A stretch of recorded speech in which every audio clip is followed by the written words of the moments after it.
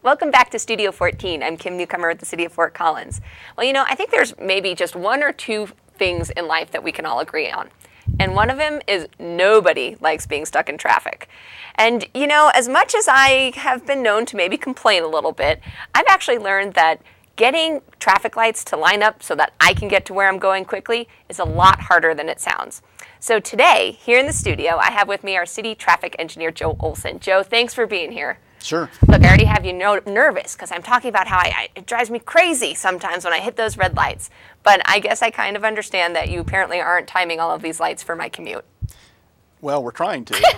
For me personally. We're really trying to time them for everybody's commutes. It can be a challenging task, as you noted, though, for a variety of reasons. Well, it is. And, I think as a driver, it seems like such a simple thing, right? I just want my lights to sort of fall green one by one into place. But there's so many factors that go into this. Yeah, it's actually funny you'd say that, because one of the things we hear a lot is, why can't they work like they do down in Loveland, where they have the one-way streets? Because down there it's so obvious as you're driving down that they turn green right at the right times as you go down them. And the thing that we have to remind everybody is those are one-way streets. And the math is pretty simple there, right? To figure out how to offset those green lights to get them to do it. But the problem we get into is where you have a two-way street. If you set them up just to work for one direction, the other direction may very well get a red light every single light. And so, it becomes much more challenging when you look at trying to progress traffic in both directions. Or if you have a grid where you're trying to do all four directions, right, north, and south, as I say, east, then and you west. have sort of the Right. Perpendicular direction, and it gets much more complicated. Right. So how does the timing of traffic signals work? When I think of it as just one road. How do you guys actually make the plans that help time the signals? Well, when people talk about like the best signal timing or optimized signal timing, there's actually a lot of different ways you can do that. I mean, one way would be to try to minimize delays at each intersection. Another way to do it would be to minimize the number of stops along a main arterial, or some combination of the two, because they don't necessarily work hand in hand. To get that good progression up and down an arterial, sometimes we have to make the delays longer for the side streets in order to make that happen. Right. And so really the first thing you have to do when you talk about how you're going to time the signals is define what your goals are of your program and what you're trying to achieve. So how do we measure it at the City of Fort Collins? Well, we just did a retiming project last year where we looked at all the arterial streets in the city and basically retimed them. And our goal of that project was to actually try to minimize stops along the main streets primarily, at least during the busy times of day. And again, what that can mean for the side streets is longer delays, but the overall benefit of minimizing stops is less fuel consumption, less air pollution, things like that. And so that's really what we were trying to achieve by trying to keep that flow going. Plus, it's, as you noted, it's a lot less annoying when you're not just going from light to light stopping. Yeah, sure. And did we do all of the major streets in Fort Collins, or are we focusing on certain maybe high traffic areas or heavily used areas? We did all the arterial streets in town, so that would be College, Shields, Timberline, Harmony, and others too. But basically all those big streets where we get the most bang for your buck by trying to minimize stops is where we did that. What happens, because I know this happens a lot, maybe a lot's not the right word, but what happens when someone requests a traffic light? There's circumstances where people say, I'm trying to turn out of my neighborhood, I'm making a left turn in the morning, and I simply cannot find a break in traffic to do it. City, please come and install a traffic light. How does that happen? How does that process happen? And what does that do to then the timing of the routes? That's a great question, because the other thing that we haven't talked about that really impacts our ability to progress traffic is the spacing of the signals. Okay. Again, when you're talking about two-way progression, it becomes very sensitive of the spacing of the signals. So, a lot of people, when they're talking about traffic signals, they're thinking of them as a spot improvement. They're thinking of them as a way to get out of their neighborhood or out of a commercial driveway or something like that. And in that regard, they obviously do help when they're put on a busy street. The problem with that is if they're at a bad spot, it can really affect that progression from light to light as you go up and down the street, which it doesn't necessarily just impact at that light, because if there's an untimely stop there, then when they're released from there, they can potentially get stopped again at up the street. Light. And so it really kind of mushrooms. And so when we talk about a traffic signal, we don't really think of them as a spot improvement. We really think of them as a system improvement. And we try to place them at locations that are beneficial to the entire system. So when you said a bad spot, what does that mean? I mean, too close to a light, essentially? Yeah, too close to an not existing necessarily. light? I mean, it all becomes the spacing, and so sometimes it's Right. too close, sometimes it's too long. Oh. It just depends on how the system is set up. You know, in an ideal world, we'd have signals spaced every half mile. We don't have that because that really lends itself to that two-way progression, but we don't have that very many places because there is so much demand for Right. additional ways to get in and out of places. And so the more you put in at awkward or unusual spacings, which you know, everybody knows, you can see that anytime you drive College or Shields or Right. some of those streets where there's a lot of signals in there where the spacing isn't really optimal to progress traffic. So is there other solutions, you know, from a traffic engineering standpoint? I mean, I just don't even know what the other solution would be. If it's not a good spot for a traffic light, is there other things that, you know, we can do to help those people who are frustrated because they can't get out and make that left turn? Yeah, and you know, and sometimes this isn't really what people want to hear, but one of the things that we look at is doing access control, where instead of allowing a full movement intersection, we'll look at making it a right in, right out type of intersection by putting a median in. So instead of being Right. able to go left, they might have to go right and around the block type of a thing. Right. It's less convenient for those people doing that, but again, for the system, it can actually Right. be better overall. There are, you know, so many different options than just the traditional traffic light available, but you know, that's obviously the one I think folks are most familiar with and always see as maybe the right solution. When you guys did this new timing project, did you look at one timing pattern per route, or does it change based on the time of day? How does the implementation of the new routes work? We actually look at the traffic flow patterns throughout the day, and you know, so we see the peaks and valleys as the day progresses and the changes directionally. Sometimes a day it can be higher volumes northbound or higher volumes southbound, Right. or vice versa. And what we end up doing then is we change the timing plans throughout the course of the day to account for the fluctuating volumes and the varying travel patterns. And so we actually end up with, at most places in town, 4 different timing plans that Okay. run. We run them by time of day. We have like an AM peak plan, a midday plan, a PM peak plan, and then we have a new off-peak plan, which probably requires some explanation in and of itself. Probably a whole nother show to itself. Yeah. Well, again, because what we've been talking about is trying to progress traffic up and down the arterials. Right. The big complaint or concern that we've heard in Fort Collins is in the evening or early in the morning, sometimes when volumes are lower on the main streets, the weights on the side streets are really excessive. Okay. And that's because up until we implemented this new off-peak plan, we were still running very long cycle lengths even late in the evening. Cycle length is the time it takes to get through everything one time. And so we were Okay. running like 110, 120-second cycle lengths at a lot of locations. This new off-peak plan is only an 85-second cycle length, which really cuts down on the side street delays during So those you're not lower just volume times. at that Yeah. intersection where you feel like you're the only car and the light's not changing. Right. So while we were focusing on progressing traffic and minimizing stops during the busy parts of the day, during the lower volume times, we did try to cut down on those side street delays for people. We talk traffic, we talk about minimizing delays, but there's also a safety component that you guys are looking at. And in fact, I think it was last year, no, correct me if I'm wrong, there was, you guys are working on this comprehensive study of traffic accidents and trying to identify some root causes. And I know there were some great data that came out of that from bikes. Have you guys had that same opportunity to sort of dig into the data about car traffic accidents, and perhaps what are some, you know, common mistakes or common themes among what's going on? We have, and we've looked specifically at signalized intersections because, which this probably surprises some people, but we actually tend to see more accidents at signalized locations than we do unsignalized locations. Really? It's kind of one of the big misunderstandings about traffic signals is that a lot of people see them as a cure-all for safety issues, when Yeah. in reality they actually tend to cause some types of accidents. And so we've been looking at those real closely. We've been identifying signalized intersections that have an unusually high number of accidents, Okay. and we're actually looking for some low-cost signal timing adjustments that might be able to improve those situations. So that's interesting. You said that, you know, traffic lights can actually contribute to accident rates. Is there a certain type of accidents that might occur more frequently? Yeah, it's primarily rear-end accidents, which, again, if you're just on the open road, and it's always green if there's no light. Right. And anytime we introduce a red light, and people have to stop, it gives them an opportunity to run into each other. Right. And so we tend to see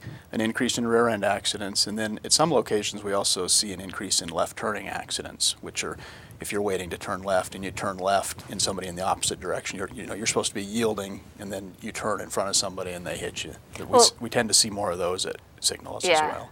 Well, that brings up sort of a cool new thing we're testing out here in Fort Collins, and I'm not going to come up with the right traffic term, Joe, so you'll have to forgive me, but it's essentially a yellow flashing arrow. All right, so tell me about this. That's pretty much it. Good. I used the right term. It's a highly technical term, flashing yellow arrow. Basically, this is something that's been being researched for a long time nationwide, particularly by the Federal Highway Administration. They've been looking at ways to minimize these left turn accidents at signalized intersections. And really what we're talking about is what we'd call a permitted left turn, where you're yielding to oncoming traffic, and then when it's clear, you can turn left. Okay. And what they found is right now the way we do that is with just a green ball. The signal displays a green ball, which means you can go, but only after yielding. What they're finding is there's some misunderstanding of the meaning of the green ball. Some people just won't go, which is really not a safety issue. It's more of an efficiency issue. Mm-hmm.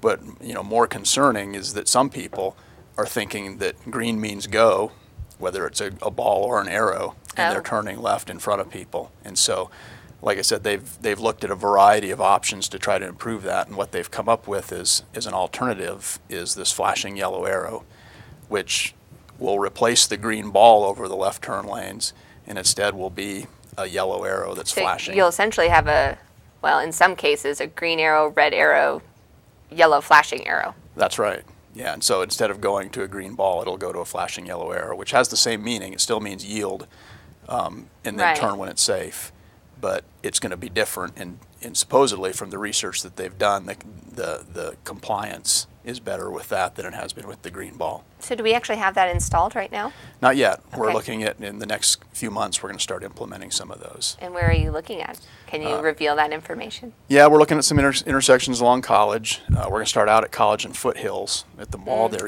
east and west. Right now, we run eastbound first and westbound second, which takes away green time from College Avenue. Right. We're going to actually implement the flashing yellow arrow and run east and west together there, which should really improve our ability to progress traffic up and down College. We're also looking at at College and Monroe and College and Kensington along College, and both of those are safety concerns. Okay. And we feel like by using the flashing yellow arrow, it's going to allow us to do some things differently there that will make those left turns a little bit more safe. So what's the busiest road? The busiest road? Here in Fort Collins. College. Most people easily College. College and then Harmony. And then Harmony. Yeah. So that actually reminds me, what happens when we have these sort of large construction projects? I mean, College and Harmony right now, they're doing a lot of work on that intersection. Do you have to retime that entire route because of some of the work going on there?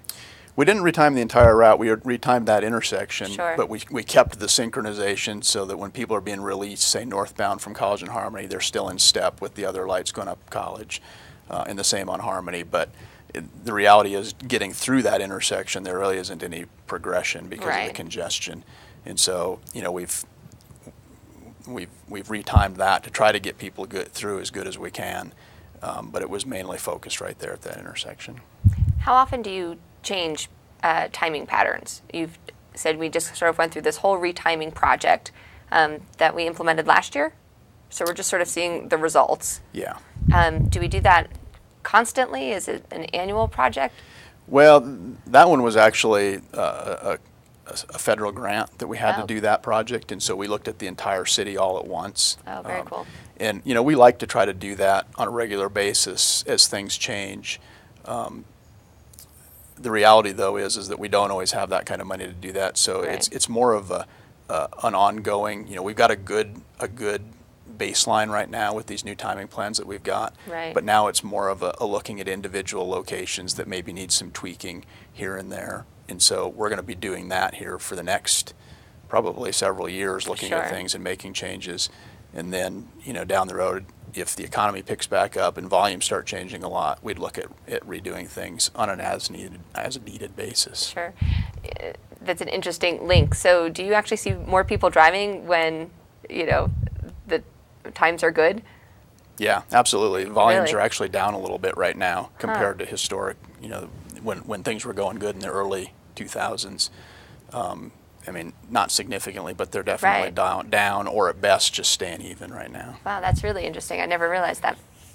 So we talked a little bit about, all the things you guys are doing to help move cars, but you guys aren't only talking about cars. You guys also are involved with our bike program and pedestrian access. And there's a new signal on the south end of town, I believe, that is, now this term I think I actually do have right, a pedestrian beacon.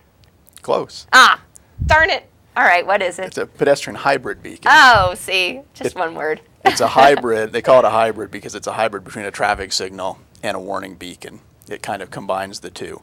And we put our first one in earlier this year over on Harmony at Regency. And basically what it is when a pedestrian pushes the button, the light goes red for motorists on Harmony. And of course, by law, they have to stop for the red light. Right. But after a short time, then the light goes from solid red to flashing red, which then, if the pedestrians are gone or it's clear to go, motorists are allowed to proceed on the flashing red. Just like you would at a stop sign, you'd treat it like a stop sign with a flashing red light on the top of it. You can come up and stop, and if it's safe to go, then you can go. And so the idea is that it's giving the positive protection of a red light to pedestrians to protect them, but it doesn't necessarily have the full delay for motorists that a normal signal would have, So where they if just you're have to stay at a red one of light those for a fast long people time. that zooms across your crosswalk. Right. The car's not still waiting for the light to turn again. Right, because we have to time the light for kind of the slowest pedestrian that might go across there. But like you said, a lot of people are on bikes or jogging and things like that where they're across much faster, and then it's just excess delay, excess fuel consumed, excess air pollution.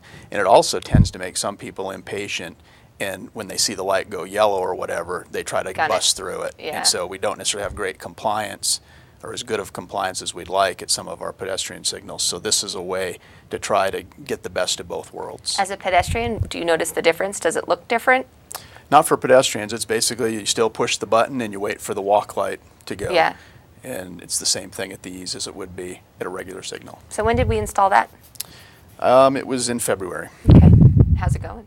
So far, so good. And these have been tried other places, and what people told us is the biggest thing you'll see motorists who aren't willing to go on the flashing red. Right. But that's making a mistake, and I don't call it a mistake. It's being conservative. Right. It's not just it's okay because nobody's going to get hurt because of it. We'd Right. rather have people being conservative and not going rather than just blowing through. And so that's just exactly what we've seen. We've seen a lot of people who aren't willing to go, but we're okay with that because it's an efficiency thing, but it's certainly not a safety issue. We talked about the yellow flashing arrow. Are there any other intersections or new tools or new tricks you have up your sleeve that you're thinking about testing out here in Fort Collins? Well, they're not necessarily new anymore, but obviously we've got They're new to me. We've got roundabouts to talk Right. about. In the right locations, roundabouts make a lot of sense, and we're always looking at locations where there's potential for roundabouts to be used instead of signals. They've got a lot of advantages as far as the conflict points, so they tend to be safer than signalized intersections. We talked about this accident issues at signals. We don't see those at roundabouts. Right. They don't have any power to be consumed, and so once they're in, the maintenance on them is a lot lower than it is for a traffic signal. And the delays tend to be lower for people in a lot of cases. So we're always looking for places to use roundabouts too. I mean, the use of roundabouts seems sort of like a learned behavior. A lot of people were initially uncomfortable with it, and then people get used to it. And I used to live up in Vail, and there's always roundabouts, and so you just sort of soon it becomes your habit. You don't even think twice about it. Does that take sort of a long time for a community to embrace that idea, especially when you're using both roundabouts and traffic signals? I think so. I think anything new tends to be, uncomfortable, and so Sure. a lot of people, aren't on board with roundabouts yet, and so we're working to, one, make sure we're using them where they make sense, and then two, trying to educate people and help them understand the benefits of the roundabouts. Right. Right. Well, I've been to your website. There's tons of information about traffic safety and the safety data, the accident data that you guys have collected. There's information about actually the success of the retiming project. And fcgov.com/traffic. I always tease you, Joe, because there's more to traffic engineering than I ever knew possible. And I appreciate you coming on the show and talking to us a little bit about it. And we're going to have you come back maybe in another year, and we'll see just how much faster we are getting through town than this year. Sounds good. Thank you for having me. Thanks, Joe. And thanks you all for watching. We'll see you next time on Studio 14.